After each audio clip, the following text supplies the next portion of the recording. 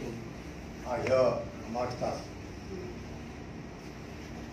Well, as a soldier, I can always say that, well, it's very easy to say that we did it or I did it. Well, to be honest with you, did nothing. I just stand before you for all what my men did. And it would be wrong even if I were to take even an iota of the credit of what the men could do. Because it is they who allow us, it is they who do it, the seniors who guide you, your colleagues who help you, and the men who ensure that the work is done. So let's not first and foremost, always what we write about, we are one of those who just happen to be there by coincidence. If it was not me, anybody else in the army would have been able to execute their task. It is just that at that point of time when you require people and you have to go to see whether you have been able to do it or one among them available that you have given a task and you do it. So I don't think I have so many seniors sitting over here and all of them will agree with me that it's just sheer coincidence and opportunity that comes one way, and that today we stand as heroes, which is nothing. And my commander then was a very fine man. He's no more, just passed away, Brigadier Channa, and he would tell me, Sanjay, remember all these kind of glories that come like a bubble. Abhi aayega, ho jayega. Don't let it ever enter your head. And I kept that at the back of the mind every time throughout. I said, never ever think, and it was very nice, even within the army circles also. This operation remained almost like a secret operation for many years. Then we were now, of course, it's out in the open to be discussed and we generally say. Otherwise, Meghdoot as an operation remains still a classified operation. So having heard some of you who have heard Amit in the morning as to what is the positives and how we went about it, I can just about tell you in a nutshell. It was in 1982, or I'll go a little behind. In 1977, I was commissioned, and having done my VIOs, when you're a youngster in the battalion, and you're told whichever course comes, and a course came high altitude warfare school, you go to the mountain warfare. So having just come back from commando, they said, no, you go for mountain warfare. So I went for mountain warfare. And there the commandant was Colonel N. Kumar. Colonel N. Kumar and say I am from the same regiment. So having been from the same regiment, you find someone such a fantastic mountaineer. He also is no more. He passed away 2 years back. Fantastic mountaineer, and he would be called Bull. Bull because of his nature, because of his boxing bout which he had with General Roderick when they were in NDA. So he's been called Bull since then. A wonderful person. So since he was a commandant, he was very busy. And it was the year of 1978. And as part of the course, we also had to climb some peaks. So we were being taken to a peak in a lake called the Stoke Kangri. Kangri means that particular area, the highest peak. So that's where we were to climb. And we had with us Colonel Kumar also come along, and he took, and after training over there. But suddenly when we reached Leh, he branched off from us, and we found out that the commandant was missing and his no man. He had gone to a place called, then we didn't know it, Siachen. And he went there. And why he went there was because one of his mountaineer friends, a German friend, who he had met and one of the river rafting expeditions, and he showed him a map, and that map revealed that the area that they got to the communication was in Pakistan. And how come he's not taking permission from us and is openly saying that he's wanting to go to and climb that particular peak over there. So we saw that, and he asked the friend of his, that would you mind giving his map to him? So he said, no, I have got only one map with me. He said, no, I'll give you 500 rupees. Those days. He said, but why you're a dear friend? He said, You take it. So he said, I want it, but I'll pay you 500 rupees. Please take this 500 rupees and now give it the map. Now from there starts the story of this gas glacier. Because when he took the map, obviously he mulled over it and he found that there's something amiss in this entire map, and that the place that he was to go, he ought to have been taking sanctions from the government of India. And why was he taking? Well, how come he was going there, taking the sanction of the government of Pakistan? That's what irked him. And when he saw that what some of you heard in the morning, point NJ9842. That's where in the Karachi agreement, the demarcation and the last point had been done. Because there are three things known as the delimitation, delineation, and demarcation. Now all this, General Bhatia, who retired as the DGMO, they are the ones who really do it. And they are responsible for ensuring all of it. Because once you know that delimitation, that you know that you really need now to sort of be able to, the intent is clear that you want to give us. When you say delimitation, then you know that the whole thing will be marked on the map, like what we have, the McMahon line is delimited, but not demarcated. When you say demarcated, you go on the ground and ensure by putting pillars and so a certain part of our boundary demarcated. So we know both the countries and the representatives are there on both the sides and it's demarcate the border. So this particular thing beyond NJ 9842, nothing was there. It was the last of this area which had been there, and this is the line joining then northwards. Now this particular line which was to go then northwards was the bone of contention. Now that is where the whole thing started, because when he saw that map, there was a map line drawn, what was shown was made by an American called Hudson. He joined NJ 9842 straight with Karakoram Pass, not with an intention to help anybody, with a basic premise of the ADIZ.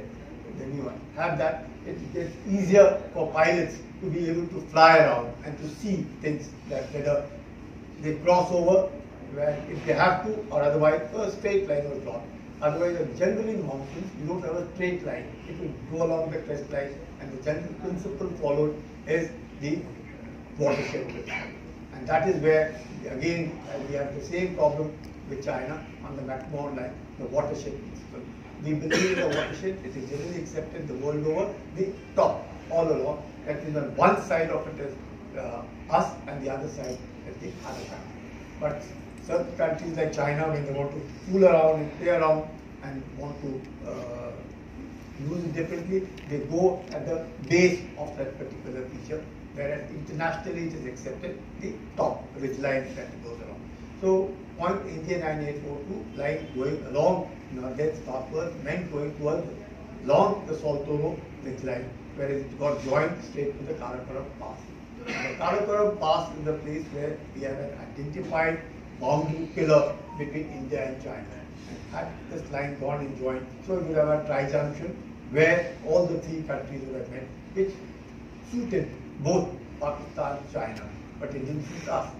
Now in this context, when it was being done, adjoining it is what we call the Shaksgam Valley. And the Shaksgam Valley was ceded by Pakistan to China in 1963.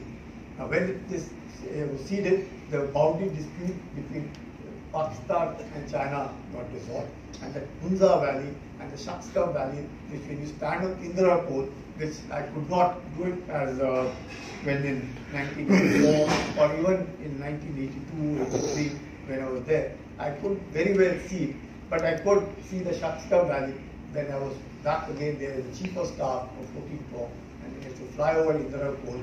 The Shaksgam Valley is very clearly seen. You can see the green grass, you can see the valley.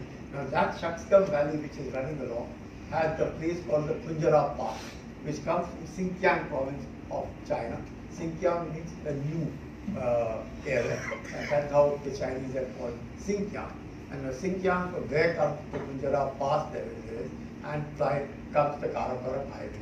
Now that Karakoram Highway comes along that and then joins, of course now we have the China-Pakistan Economic Corridor, which runs along the Gilgit-Baltistan, Skardu, and goes and joins Wada.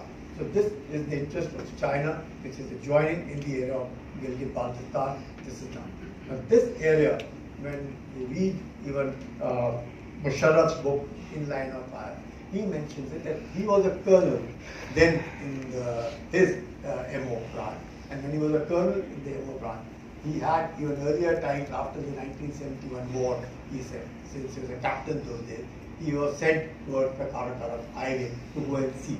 It took about 10-15 days, he writes in his book, how he went about it, such a beautiful place, there, that and everything all about. But then later on, in 1983, he was posted in the MO branch. He says in his book, he was approved as a brigadier.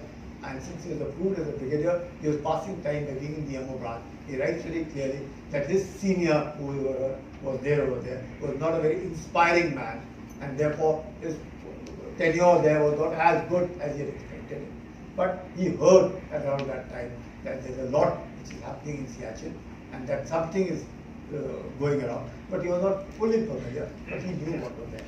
At that point of time, General Dahat Khan, who was then their 10th Corps commander, had said that their interest in Siachen particularly would have meant coming a little later. Having done that, and in 1982, if I go back again, we were as part of the battalion which had just then moved to a place called Turtuk. Now Turtuk is one place which is part of Gilgit Pakistan, which was captured by us in 1971. And that is why the problem that Amit may have told you all in the morning, that as part of the Karachi agreement, the NJ 9842 has some other area, and subsequently as part of similar agreement, NJ 9842 stands, but all other areas there's a little difference, because Turtuk was not part of the Karachi agreement, because when we captured it, obviously the line went a little more, and then from Turtuk again it came back to a place called Chalunka, and from Chalunka then it ran right up to NJ 9842, and that's where it finally terminated there. And after that, it said then not more. So this particular dispute which was there. So in 82, since I happened to be there as part of the advance party, because the battalion was in Dehradun, and then we moved as to take over the area of Turtuk. Before Turtuk, we were to in battalion, and that's where got to familiarize with battalion. And from the battalion, then I moved to Turtuk. Now this was a new area. Those days, of course, today we have good roads, good communication. Those days, most of the time, the droppings used to take place. So anybody and everybody serving over there, the food would be dropped because there was no road connected. We only had mules going up till that particular place. So in 1982, the Ladakh Scouts had been told that they would be patrolling this area of Siachen on the long range patrol, which is the LRP. A duration would be approximately about 90 days. Now this interest of after Colonel N. Kumar had gone there in 1978, he went again in 1981 and then subsequently in 1982. During the interim period, he had interacted obviously with the Chibber, who then was called, I think, the Director MO, sir. Am I right? He was Director MO as a Major General, and he would be as Director MO, and the Chief also was a Kumaoni, General Raina. So General Raina was a Kumaoni, Colonel Kumar was a Kumaoni, a good mountaineer. There was one-to-one equation with them. So he obviously sent it to General Chibber and said, look, he's got something, please look into what he's saying. So having confirmed that yes, Pakistanis are showing interest in this particular area, we need to do something to be able to occupy it also. So therefore in 82, as part of exercise Operation Isaac's Hunt, that is long range patrol, the Ladakh Scouts that went there.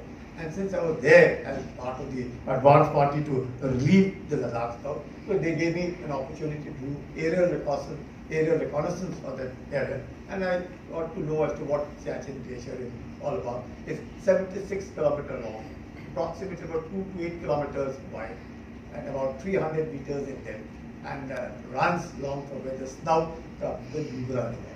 Now this Nubra River joins at Khalsa, the Shok, which in turn then goes and joins Indus, which goes to Skardu, and from Skardu obviously into Pakistan and joins the Indian Ocean. So that is where the whole this thing about this particular river that Pakistan is interested. So 82 we did that, but before 82 when Colonel N. Kumar was on the Siachen Glacier, the Pakis flew their saber jets.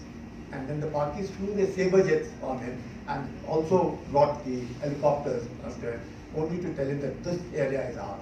So the first time, as it was around 1983, that Pakistanis firstly sent a note at Kargil, and that is where that note left by the Pakistanis was, the area that your troops are moving around belongs to us and not to you, because the line joining NJ9842 joined the Karakoram Pass.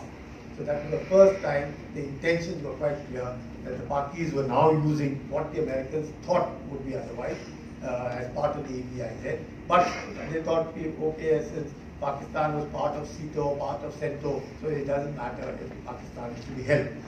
But notwithstanding having said that, so when Colonel N. Kumar re-inducted, thereafter we took regular patrols on to Siachen Glacier. So this is where, that was in 1982, then 1983. In 1983, since I had done the rear reconnaissance of the glacier, 83 I was told that I would be the patrol 2IC, since I was a young captain with just about 5 years of service. So they said, you will be the 2IC for this particular patrol, and the one who had led the earlier one, the Ibex hunt, he would be the patrol leader. But then, since he was the patrol leader and one of the normal movement along the glacier, it twisted his ankle. Since he twisted his ankle, obviously, he was re-inducted, and then I was made the patrol leader. In 83, when we were doing the patrolling on it, it was very nice. It was to be a 90 days thing. We've gone there in the month of June, and we realized that at Villafonda, in one of the patrols over there, we found some soda water packets. Now the soda water packets had markings on it, which were definitely, I could at that stage in service identify which country did it belong to. So then we said that there are some packets, but the language looks like Chinese, and that is where it is all about. And we passed a radio message back that we found some wrappers with Chinese marking on it. However, there weren't Chinese marking, there were Japanese marking, because the Japanese script and the Chinese script are quite very familiar, very identical kind of script. And there, those days I didn't know. Of course, today I can make out which one is Japanese, which one is Chinese, and which one is Korean, can be identified today. But those days I didn't know it. So anyway, it was clarified. Now, when we said that the wrapper that we found on top of the glacier, we came back. We found, I had a very senior officer come to me on the glacier and asked, where do you find this? I said, I found that on top of Villafonda, and where and how and everything. Now, the officer who had come was General Rawat. Now, he is the father of the CDS, who later passed away, Bipin Rawat, dad. He was a jungle those days, and he came because he was serving in that area, and he said, how come kahan mila, kaise hua, and all those inquiries, and he said, okay, fine, and he left. So that was the first time indication that we had been given. So now the parties were quite clear that we were moving on the Siachen Glacier.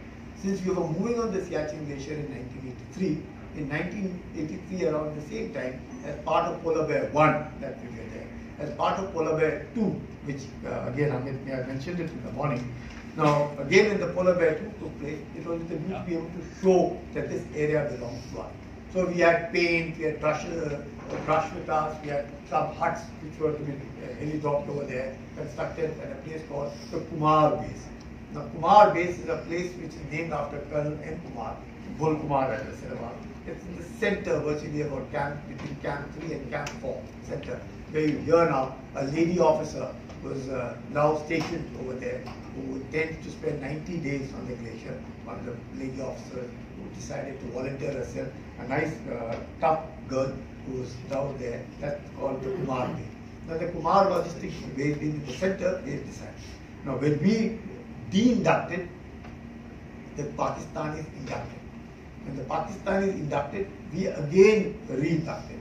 And then there were both movement taking place around the Siachen Glacier. But we having done our job, we fell back. The Pakistanis decided to stay on the glacier, thinking that the Indians have gone back, we will now stay on the glacier and let us see. They hardly had stayed for 10 days, and that it became so extremely cold because the temperatures dropped as you go later in the month of September, October, this polar bear 2 in the month of September. So the temperatures drop drastically from what it otherwise would be during day. You could have about 2 degrees or sometimes going as high as 10 degrees temperature during day. But at night it would drop to -20, -30, like that. And since the temperatures around then was extremely bad, it goes about -30, -40, the Pakistanis hadn't probably planned on such kind of severe weather conditions. So they beamed up. Now the person who was then at this point of time in Pakistan, that's very important, was General Ziaul-Haq, who was then the president. And General Akhtar was the DG-ISI. Now DG-ISI that he was the DG-ISI from 1979 till 1987. Ziaul-Haq died in the thereafter in 1988. Now this man who was there and at that point of time was aware of what was going on. He probably told General Zia at that time that Indians are coming on and off, what was to be done. So he said, we will occupy Siachen. So he will suggest go and buy equipment from Europe. So on the directions of there, they picked up the equipment from Europe and were all set to be able to occupy Glacier, which they could not do in 1983. They thought they would do it in 1984. And 1984 plans were that they would occupy it in the month of March, but then the Airport said that it would not be possible for them to occupy it in the month of March. They would do it, then he said they would do it in the month of May, because Indians invariably come in the month of June. So before they come in the month of June, by May, we would have already occupied the Saltoro ridgeline and the glacier, and so it would not be very difficult. We would have preempted them. Now, having done that, we realized that the Pakistanis having done that, and when the mood went there, he found that difficult, but anyway, he gave orders to some of the firms in Europe that he would want it by a specific date. Now, when in one of the discussions that happened, General Chimber, who was the army commander, he asked me, because I had gone in 83, he said, Sanjay, would you be able to use the same equipment if the equipment doesn't come from abroad, for whatever the reason it may be? So I said, yes, since I had gone there in 82, I saw the Dark Scouts wearing the same equipment which was made in India. And in 83, we had the same equipment which was issued by the Army, same balaclava, the same jackets, ECC clothing and everything. I said, we should be able to do it. But having said that, he said, okay, if you think you can do it, because we intend preponing it. Now, when he said intend preponing it, I didn't understand much at that time as a captain what he meant and what was in his mind. So when I said yes, it will be done, so he told General Hood, so I hope the equipment comes by this day. But should it not, then we stick to it. Now, Brigadier Channa was the 9th Sector Commander. He was this thing, he said, sir, we intend occupying Glacier on the 13th of April 1984. So I said, why on the 13th of April? He said, sir, it's Baisakhi and it's a good thing to do. And I'm confident, since it's celebrated in Pakistan, it's celebrated in India, it'll be a day where generally people will be glad to launch the operation. He was also told that 13th is an unlucky day. He said it will be unlucky for Pakistan. So with that kind of a confidence, he as a commander, now you have to really understand sometimes, these kind of things, I find it a rare coincidence. Now, Brigadier Channa, Kashmiri, General Hood also, Mrs. Gandhi also, and there was General Cole, who was then the deputy chief in the army headquarters, and General Raina also. So they were all just netting, what you call it. It was very easy for him to go about and things like that. And General Hood had known Mrs. Gandhi very well because of the operations in Sikkim. And the operation in Sikkim was conducted, he was the advisor there. And he knew everything, Chogya there, everyone there, Mrs. Gandhi there. So there was a one-to-one connections that were there, they knew how to go about it. So he said, no problem. So 13th April was decided firm that we will now launch operation on 13th of April. It was okay. Now, guys, we are all ready to launch. 12th of April, 11th of April I went for a recce. 12th of April I went for a recce of the glacier. Perfectly fine, very good weather, very clean weather, nobody. And the directions of path that don't open the radio sets. And you were very clearly told, don't open radio sets, because the moment you open radio sets, you will be known as to your location. So total radio silence. And after the operations are on, for minimum 5 days, there will be total radio silence. So Air Marshal Mullins was the Western Air Command, and he came there. And he said, don't do why, and he kept us all up along with Jabbar. And he said, my choppers will come in the morning and they'll take you all up on the glacier and everything. No, everything was all okay, but no equipment. The equipment so I, the 12th April, it's almost, because by the time all the senior officers came to give a pep talk to us, it was around 1 o'clock in the afternoon, and generally nobody flies there after 12. But there were some very senior officers, they knew that how to get back to Leh at whatever time. But around 5 o'clock in the evening, we suddenly heard these then Me-8s coming in, huge cartels, everything coming in. My God, what is all this? So this equipment was running and gone by. We managed to scratch it up and ensure that it reaches us for the 13th April operation at 3 by 12th evening. So it reached us on the 12th of evening, and on the 13th of morning, we launched it. So when all this thing was going on, so the choppers that had come, they were being flown by the Air Force pilots. So when we talk of jointness, we talk of integration, all of it is there. You find, the kind of gelling of it, you find all of this. Even though we used to have a lot of Air OP pilots flying around there with us, and it was wonderful. But the operations at that point of time, for this induction, the task was given to the Air Force, and there were the Air Force pilots flying all these cheetah helicopters. And I was coordinator, Baines, Wing Commander, Sandhu, VRC, they were all there in the morning, and they said they would take us around. He had taken me on the day before to show me everything. So when we reached to the top of the glacier, and we were there, I was with my operator, Mandal, there was some signals, and there was the radio set on his lap. It was very heavy kind of a radio set because it required different kind of communication. And I and another helicopter, which was to see and tag along behind this helicopter. We had another boy, Lance Nag, Ramid, and another one was Lance Nag Prakash. These two boys, they are there. Now both these boys were with me in 1983. So I was familiar, except for this boy. We did training for last about 3-4 months, going about. Obviously, we knew if we were to be there on the glacier at any point of the year, what kind of training is required, how we have to survive, what is to be done. So it was all a good gel, nice body system that was there.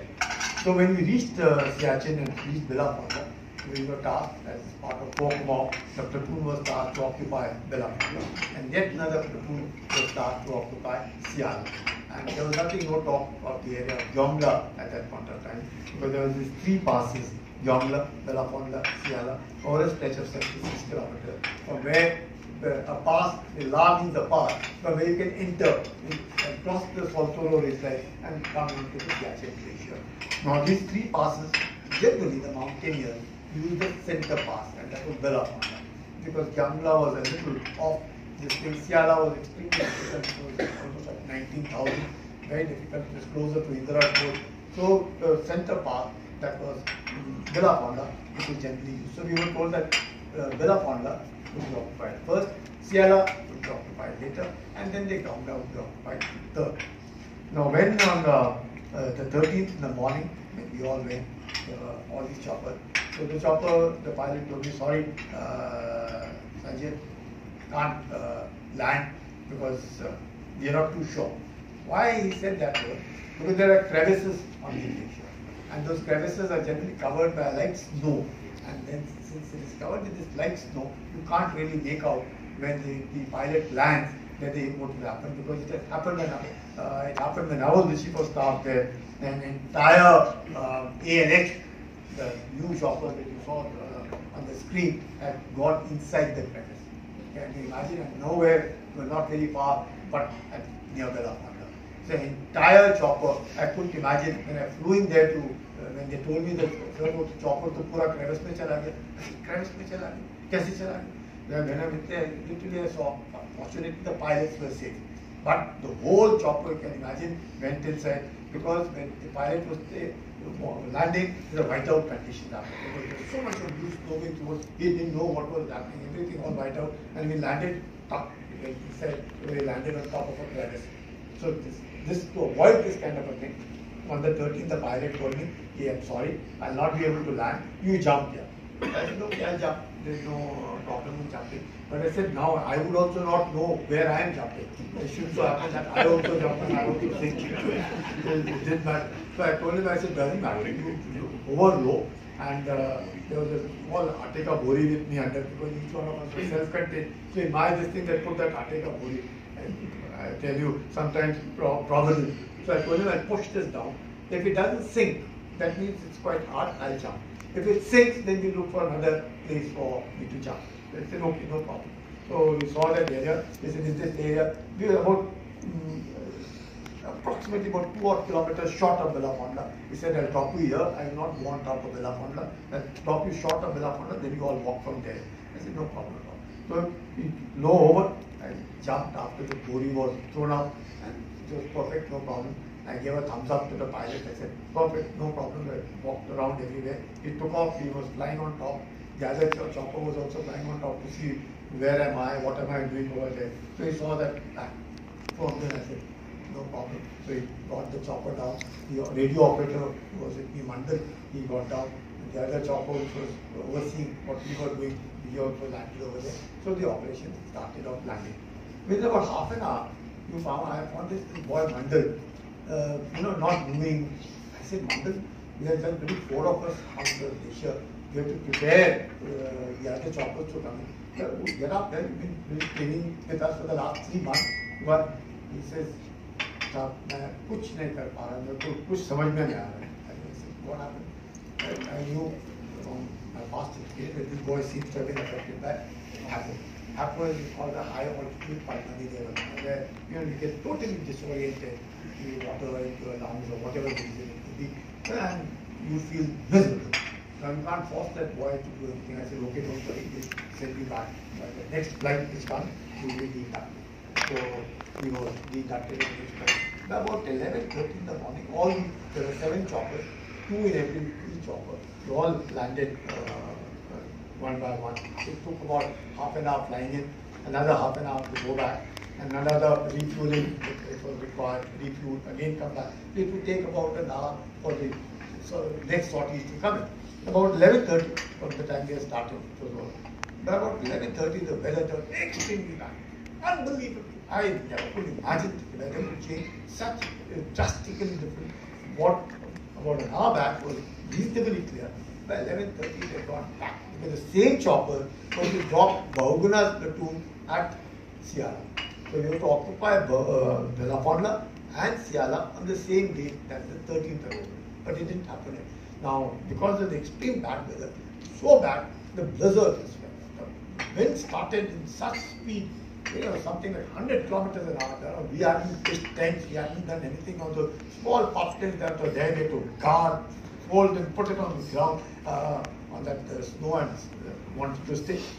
Extreme. Now, nothing visible, nothing to be seen, nothing. I said, damn difficult on these young boys. They were all young, 22, 23, 21, youngsters, all of us over there. Now, Major Sandhu was my company commander. Now, Paramveer Yadav was here as now Paramveer Yadav, he was one platoon commander, and another platoon commander was Lieutenant Hussain. Now, they had to establish Camp 1, Camp 2, Camp 3, and then establish Camp 4, and then came out to Belafonda. Now, the Ladakh Scout platoon, which was to occupy, was to establish Camp 4, Camp 5, Camp 6, and then go on to Siala. Now, these camps are one-day turnover. That means when you say Camp 1, you have to go at Camp 1, halt the night over there. Camp 2 the next day, Camp 3 thereafter, and things like that. Again, for Mount Everest, when you generally climb, Mount Everest is Camp 1, Camp 2, Camp 3, and assault. That means you establish 3 camps and you assault Mount Everest.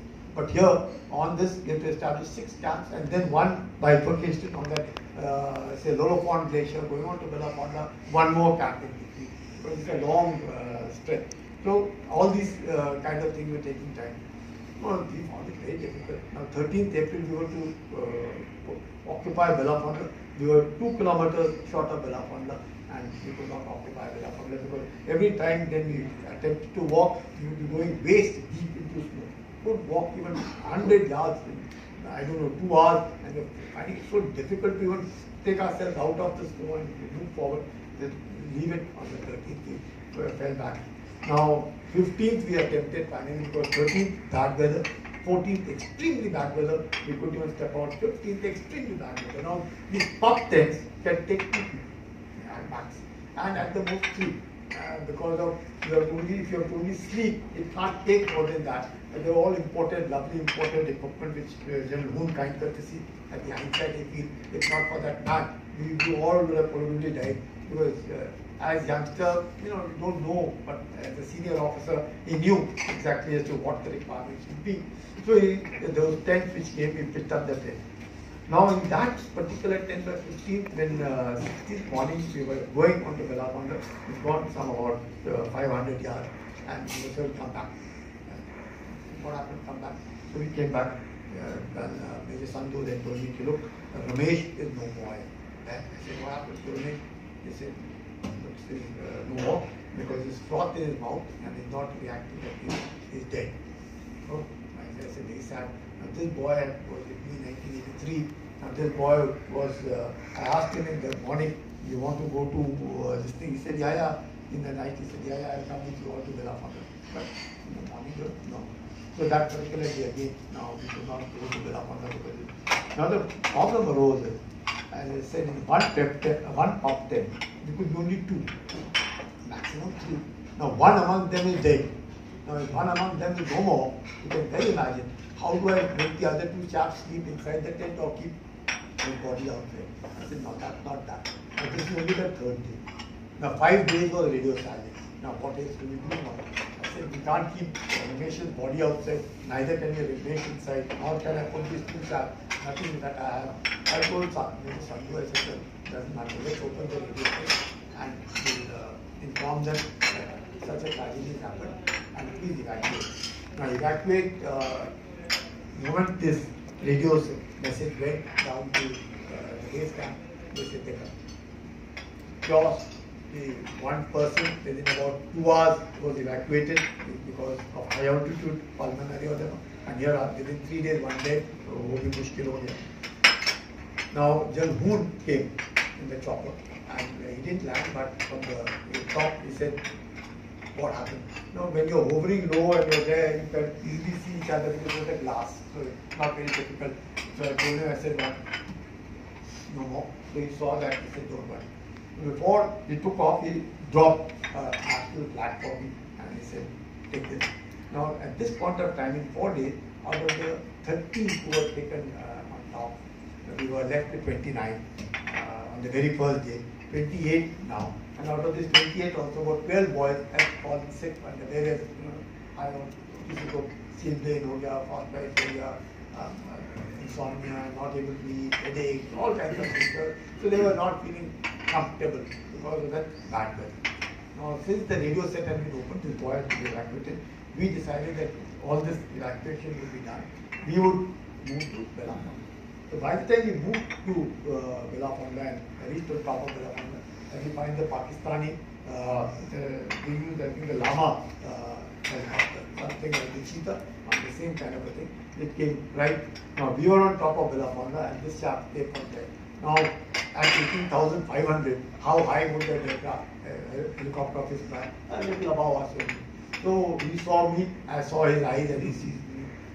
And he saw, my God, so many Indian troops have already landed on top of Belafonda. He took a U-turn and so now then we realized how important it was not to open the radio. So as soon as the radio set was open, the parties caught on, we had to understand. So they were to occupy the Siachen Glacier on the 1st of May. As this was revealed by Musharraf in his book, In the Line of Fire, that 1st May was the day, though he said that they suggested it should be the 1st of April. But since 1st of April would have been extremely cold because of the experience of 1983, they said, the corps commander of there said 1st of May. So they decided to go on 1st of May. So obviously anybody who's coming to occupy the glacier on the 1st of May would have to be somewhere close by in Skardu, Kapalu, all that area, around the 15th of April, otherwise they can't come up. Now again is in our book you read that from the areas that they were, climbing all these heights for only one day. For us, it was Camp 1, Camp 2, Camp 3, Camp 4, Camp 5, Camp 6, then go down to Belafonda, then go down to Siala. It was a 7-8 days experience.